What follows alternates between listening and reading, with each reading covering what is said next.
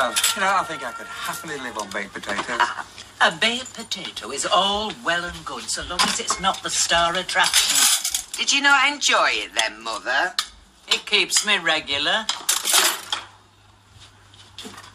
Yes, 1 o'clock club's getting a bit pricey. It's D-Day.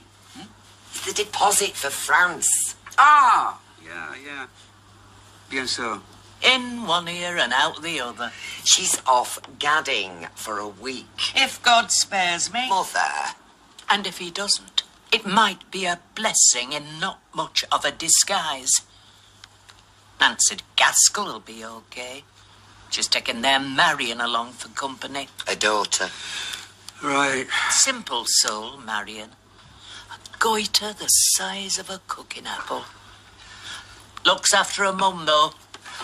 Yes, she calls in to see her every day. But she doesn't have Nancy living with her, does she? You're right. There's no complacency set in.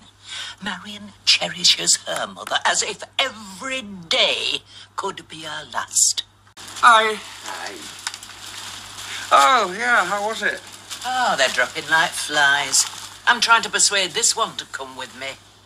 Turning up her nose at a free holiday. Free? How come? How should I know? Someone's dropped out or something.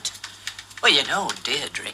She doesn't so much look a gift horse in the mouth as send it off for an X-ray. Well, I wonder where I get that from. Honestly, no offence, Mother, but it's not exactly my peer group, is it? Marion's 50 if she's a day, and she's a smoker. And she's going through the change.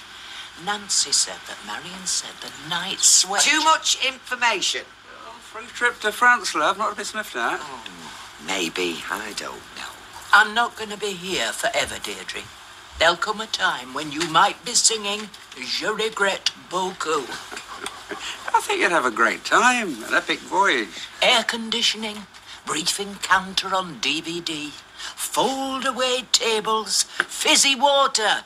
The 1 o'clock club travels in style. Yeah, I'm pretty tempted myself. It's a numbers thing, Kenneth. It has to be a woman. But if Deirdre's too busy sharpening pencils at the council... Oh! Go on, then. Ring Nancy, tell her I'm coming. C'est mauvais, you'll have a ball. They'll all be delighted.